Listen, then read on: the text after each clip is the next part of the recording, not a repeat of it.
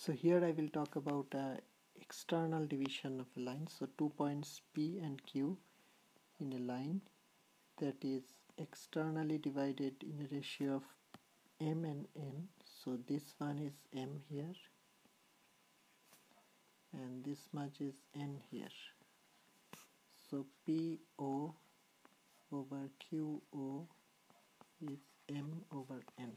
That's how it is. So it's externally divided instead of being internally divided. So if the coordinate of P is x1 y1 and coordinate of Q is x2 y2, how to find the point that can divide these 2 points externally at the ratio of M and N? So the formula is like this. So x of O, this x is M, the bigger one, times the other x which is x2, minus N which is this one, then x1. It's just like before, but the sign is a negative, and similarly M minus N. Similarly y will be M y2 minus N y1 M minus N. So again, for example, if a point is say 2 3 and then Q is say 4 5,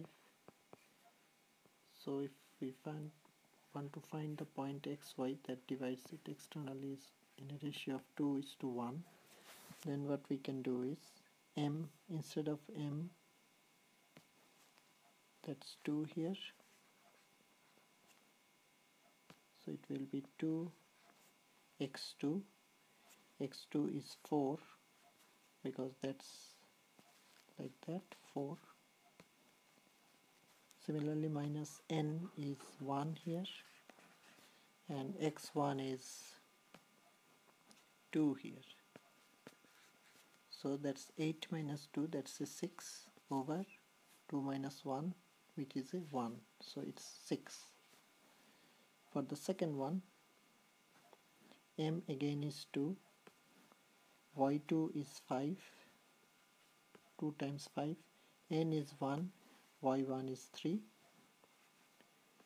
and 2 minus 1. So that's 10 minus 3 is 7 over 1. So that is a 7. So the point is O is 6 and 7 that divides these 2 points externally in a ratio of 2:1. Had the point been on this side, we have to then, let's say the point was here, maybe it's K, another point, then this one would be M now. So this one would be 2 and this one would be 1, so we would get a different point, probably a -1, because in these formulas instead of x2 would be